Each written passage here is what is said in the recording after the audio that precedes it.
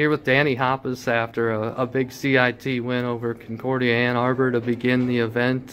First off, as we just talked about, you on Wednesday night get a win at Hastings, then you make a long trip here. Just how was this team able to get back up and have that same level of energy today? I think we're ready to play every game, and we don't like to look back at our previous games, but just to be ready every game. Yeah.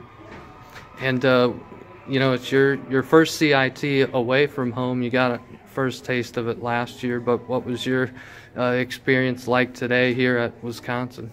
It's a lot of fun. Just so many people drive out, and our fans and our parents and everyone that comes out. It's a lot of fun. Even though it is so far away, just the excitement that it brings is awesome.